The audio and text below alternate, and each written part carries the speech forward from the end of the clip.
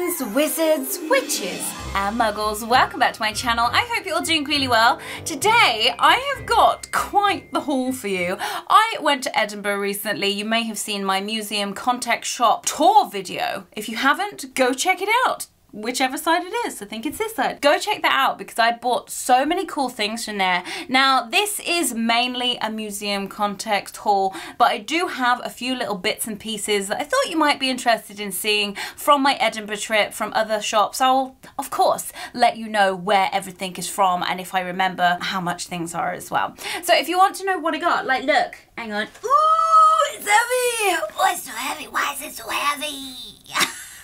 I'm going to be showing you everything in that bag, so keep on watching. And if you're brand new to this channel, hello, welcome. Don't forget you can click the subscribe button if you'd like to become part of our weird, magical online family. But let's go, because I got a spending problem. Okay then, so in no particular order, I'm gonna show you all of the bits and bobs that I got from Edinburgh. I had a lovely time in Edinburgh actually. It's a very beautiful city, and I think if you are a fan of Harry Potter, it's a must see, like you have to go there. There's so much cool magical stuff that we found, and loads of really lovely shops as well, and not just magical ones. But either way, I got this, let's start with the bag. I got this lovely tote bag from Museum Context on Victoria Street. I'm just gonna pick things from it and talk about them. So first things first, I got myself a book. This is from Museum Context. It's a witchcraft book and it says a handbook of magic spells and potions. I'm not sure how much this was. I think it says here it's about $10.99, but either way, it's really nice.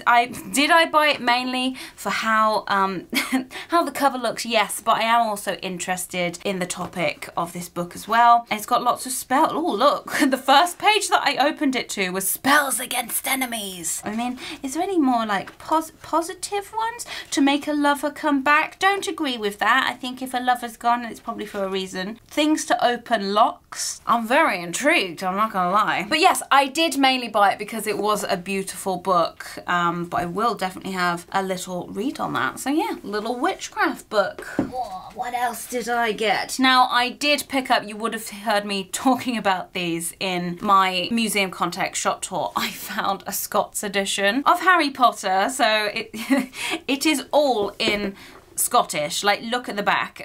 It says, Harry Potter doesn't he nae ken the first thing about Hogwarts. See, great Scottish accent. You can stop laughing. But yeah, the whole book is written like that, and it's great. It's great. So I actually bought my dad one of these as well. I thought he would appreciate it. You can get these from about $7.99, but what a great memento after visiting Scotland. Now, the next thing that I got was actually from a shop called, I think it was the Enchanted Galaxy, and they had some of these cards, which are MinaLima. Now, they have discontinued these. My friend Rodney that joined me on the trip told me about them. We actually bought the last 3 in the shop because they're so difficult to get hold of. So this is a prop replica as well as being a greetings card. I bought this for £3.99, but it says, Dear Harry, thinking sweet thoughts of you. Happy Valentine's Day from Romilda. Like, what a cute card to send someone on Valentine's Day. Now, obviously, I'm not going to send this because you can't get them anymore. I definitely bought it because I just wanted it in my collection, and it's very nice and foiled. And you guys know I'm a big fan of MinaLima by now, so how could I resist? Now, the next thing, back to Museum Context stuff, I may have treated myself to a quill. I believe this was around £12. It comes in this very lovely faux leather looking box with some foiling on it, and it's a feather quill pen with a vintage design. You didn't see it. I mean, you did. Oh, look at that. Oh, look at that. Now, I bought this because now I do have many quills in my collection. I like to be fancy, but they're all ink quills. This one I bought because you can see it is a ballpoint pen. So it's a biro. I'm going to put this in my office. So every time I'm writing notes, I'm going to be like, that's how we write on our fancy parchment. But how cute. Like, what a lovely pen. I just fell in love with them. Really nice. I love that it came in a little fancy box. Mine's not staying in the box. Mine's definitely going to be used. But yes, that's from the Museum Context. Now, what was quite nice, if you do go there, they do loads of different... Sorry, I said doo-doo. Loads of different feathers, and you can choose from them. I just really liked the look of this one, you know. The quill chooses the wizard. I'm joking, I know it's the wand, but this one chose me. So yeah, lovely little quill. Now, if you do go to Edinburgh, there is a really lovely vintage bookshop called Armchair Books. This was recommended to me by a friend of mine called Will, and obviously I was like, I need to go to that one because he said it was the best bookstore that he'd been to in Edinburgh. I was like, you know what, yeah. At first, it's very beautiful, like there's loads of books like floor to ceiling. I didn't film in there or anything, I don't think they really like it. There was actually a sign on their door being like, this isn't for content creators. Broke the rules, went in anyway, just without my camera. But yeah, so you go in and they don't really look vintage when you walk in, and you go around a corner, it's like a little bit of a labyrinth of books. They're very, very pretty. But I looked in there with Rodney for a good hour, I reckon. I came across these books. I don't want to tell you how much I paid for them. I will in a moment. These just spoke to me. This one in particular spoke to me first because look at that spine. Did I buy these for Instagram flat lays and purely because of the aesthetics of vintage and how beautiful they were? Yes, I did. I didn't buy them for the topic, but this spine, I was just like, that is beautiful. And the front, I just fell in love with it. I have no other reason. I know it's not a reason to buy books. You meant to buy books to read, but I didn't, so suck it up. This one was actually quite reasonably priced. This one was £9.75, and I think it's from 1921, though it does say 1955 there, but either way, it says 1921 there, but nice vintage book. And the other one I got, I actually think this was from a religious section. I just fell in love with the gold and the gold for, look at those pages, look at that. They look like so shiny. I just bought it because it's pretty. I know, ooh, wow, 1884. I mean, these are vintage and like there's a lot of history to them. This one was £55. I know. I should be wearing like gloves or something. So yeah, lovely little bookstore. If you get the chance to visit, I do recommend just to browse and peruse the shelves. Okay, next few bits were from a shop that I don't remember the name of. I think it might have been called Eden. It was on, I believe, Cockburn Street. It was one of the first shops that we went into in Edinburgh, and I saw this and I was like, yes, that is coming to live with me. This is so nice. It's a cutting, like a proper, when you cut little bits of plants, you can propagate them into growing.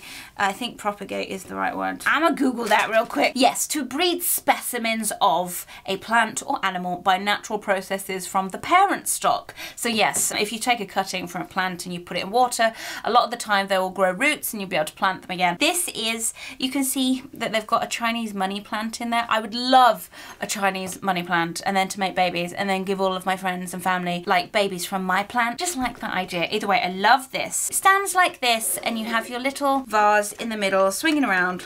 It doesn't have to swing, but I just thought it was really pretty and it did kind of look like something you would find in Hogwarts. This cost me £12.50. I fell in love with it. I was like, how beautiful. I'd never seen anything like it either. I know that you can buy propagating vase sets and stuff, but I'd never seen them, and this one, I was like, it needs to be mine. You're coming home with me. What else we got in here? Look into my magical bag of goodies. Next, now I know a lot of you guys are going to be like, hey, you're not meant to buy more candles. I say this all the time every time I get a new candle, but either way, I bought a new candle. I bought this in the same shop as the propagating vase stand. This was £19. Now I'm not gonna lie, I know that that is quite steep for a candle. It's quite expensive, but hear me out. You'd understand if you could smell this. So this is by the Cairn Cable Co. and it's rhubarb and white lilac, and it says it's featuring rose, lily, lilac on a floral base of violet. It's a sustainably sourced soy wax as well, which is always a plus, vegan, and it's got 50 hours of burn. So I guess if you take in the amount of hours versus the price, it's not too bad. Oh! I didn't see this when I bought it. It says this candle plants a tree. For every candle sold, we plant one tree with trees for the future. Trees are planted across 6 countries in sub-Saharan Africa to improve the livelihoods of impoverished farmers by revitalizing degraded lands. So that's cool. Feel even better about buying this candle, to be fair. And it does actually say it on the... I just don't read things when I pick stuff up. I literally smelt it in the shop, the tester. And I was like, yes, that is what I want my home to smell like. Oh, that's cool. Candle care inside the lid, and it's quite detailed. What else did I buy? This has been in this bag, by the way, for about 2 weeks, so I forgot what I bought. Let's get... Okay, I forgot that I bought some of these. I got these from various places. Let's talk about this one first. It's Dumbledore Kitty Cat. I got this from Museum Context. These weren't too expensive. I actually bought another one. I did buy the McGonagall one, and I gave it to Chanel for her birthday because McGonagall, you know the drill. She's over on TikTok. She approved, just saying. Don't know who I bought this for, but I'm one of these people. I've got to that age where I just keep buying greetings cards that I like in the hope that eventually the occasion will occur that I'm just like, oh, that card was perfect. I have in my filing cabinet an entire thing of greetings cards where I just hoard them. Sorry, not sorry. I'm organised. I've always got a card for every occasion. Next up, I got a couple of these. I actually got a... Let's show them all. I got some MinaLima cards from Museum Context. These were $2.95 each. Oh, that one was $3.95. I'm not sure why that was £1 more expensive, but here we go. Either way, I bought these, as I said in my shop tour video of Museum Context, I do tend to buy these kind of cards for when I do giveaways, and it means that I can write a nice little card and a handwritten personalised note to whoever wins, or I don't have a PO box, so I don't write to people anymore. Which is sad, I do kind of miss it. But giveaways, I get to write cards and get my wax seal stamp set out. I'm very excited for that. Not gonna show this one on camera in case I use it for a friend. I'm gonna do it. I'm gonna risk it for a biscuit, guys. If you are... there's two of my friends at the moment. One has just got married and one is getting married. I didn't buy it with anyone in particular in mind, but in case I send it to one of those, shut your eyes, stop watching, because, oh guys, look how beautiful it is. Oh, it's so pretty. Anyway, that's all you're getting. I've never seen a card like it, and I was like, that is stunning.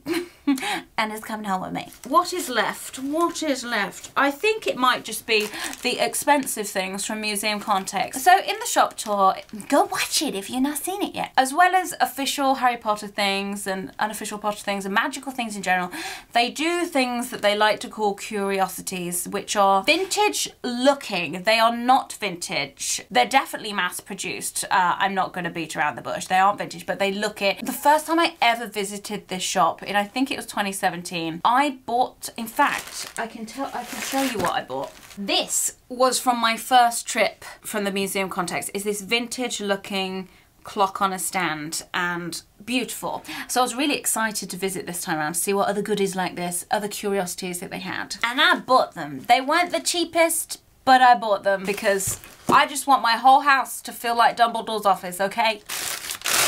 Ooh, look at that.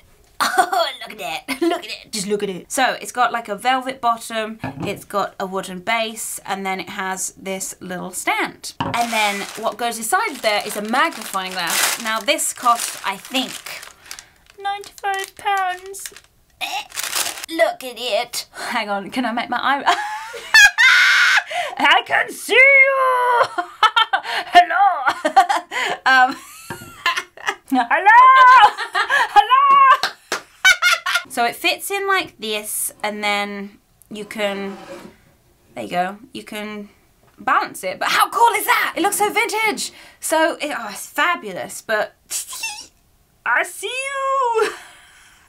We're on to the last item, which is another treat yourself purchase. You guys know me by now, come on, there's no judgment here. There is a particular name for this, and I cannot remember it for the life of me. One moment, I got it. So this thing in here got a very unusual name. It's a sextant. In case you don't know what one is before I show it to you, it says it's a charming pocket sextant as used by Victorian explorers and surveyors. It has all the pieces needed to shoot the sun. A sextant defined latitude, a clock longitude, defining the angle of the sun and stars with the horizon, was an important way to navigate and survey. A beautiful, intricate little instrument with an interesting and ancient history. So yeah, again, this is made to look vintage, but it is mass produced. Look, I'm giving you a cheeky sneak peek. Are you ready? Oh, it's in this box. It's beautiful. I'm going to show it to you. So it comes in this box. There's the front of it. Very nice. Take it out. this is the instrument. You can see why I like something like this. It definitely looks like something that would belong in Dumbledore's office. Pretty cool. I likes it. I like that it came in a little box. All that is left from this haul is this lovely bag that actually this bag, the tote bag, was gifted to me from Museum Context. They may have used it as my little basket whilst doing a bit of shopping, but they are really nice and you can get these from the store. But that's everything that I managed to pick up in Edinburgh. As per usual, thank you so much for watching my video. If you enjoyed this video and got this far, then please do show me by giving a magical thumbs up. Let me know what your favourite thing from this haul was.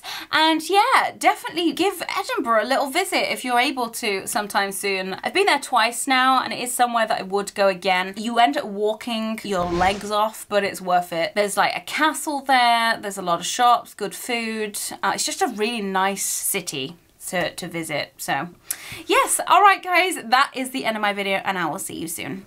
Bye. Need my magnifying glass bit. Bye.